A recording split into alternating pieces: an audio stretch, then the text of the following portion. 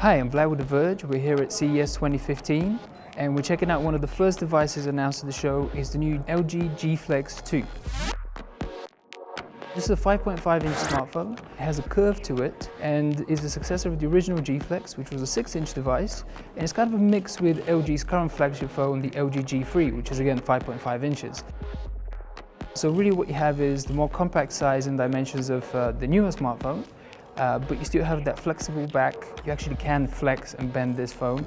It's designed to do it.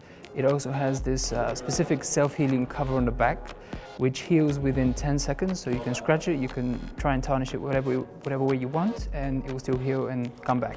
It's plastic, it's not metal. A lot of other companies are going for metal designs, but LG has a really good looking, really shiny and reflective, but in an attractive way, look to these new phones. It comes in two colors. There's a flamenco red and a platinum silver, and it's one of the first devices announced with a new Snapdragon 810 processor. This is an octa-core 64-bit processor, runs on 2 GHz. It's basically the most powerful chip you can have these days, but a big upgrade over the original G Flex is in the resolution of the display. Still an OLED display, but now has 1080p resolution, full HD, which gives you 403 ppi pixel density, which is great, and it's just over what the iPhone 6 Plus has, which LG makes sure to tell everyone about. The camera is pretty much the same as the one in the LG G3, however it's been improved. It's had a few software tweaks, a few hardware optimizations, and you can still use it to take selfies by using a gesture.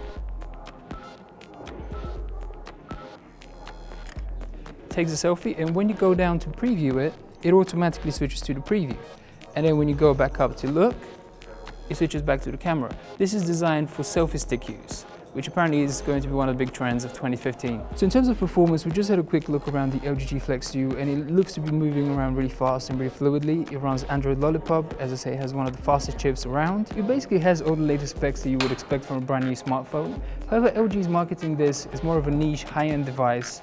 It's going to price it higher than the LG G3, and it doesn't expect to sell that many of them.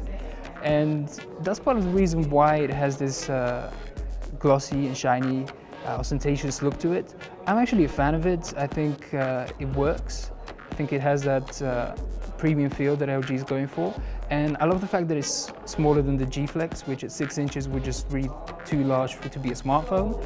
I think comparing this to the LG G3, it has a more natural feel. The curve is more subtle than the original G Flex, which again is to the good.